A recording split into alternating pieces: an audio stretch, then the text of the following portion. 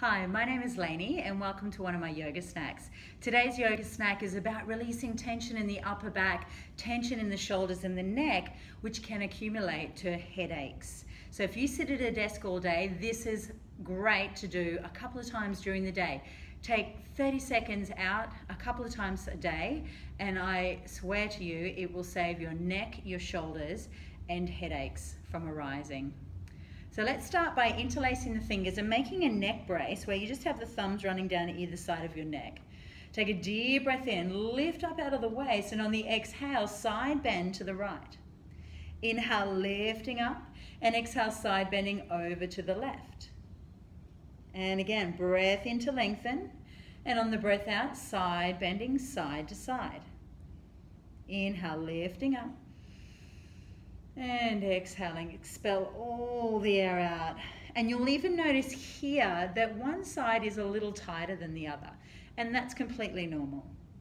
Let's do one more over to the left. Deep breath in, coming back upright. This time lengthen out your exhale, side bend to the right and rotate your right elbow forward, your chest upwards.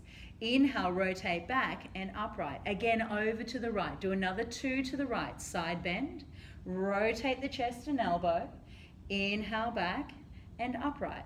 We'll do one more on this side. Rotating.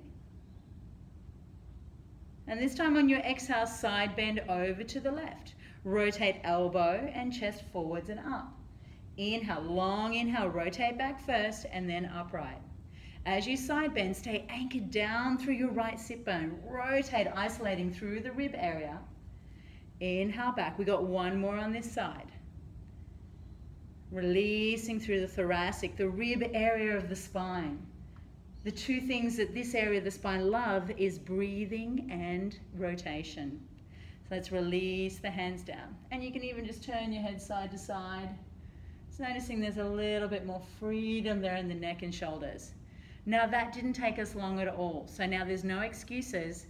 2-3 times a day if you sit at a desk, and at least once a day for anyone in general. Namaste.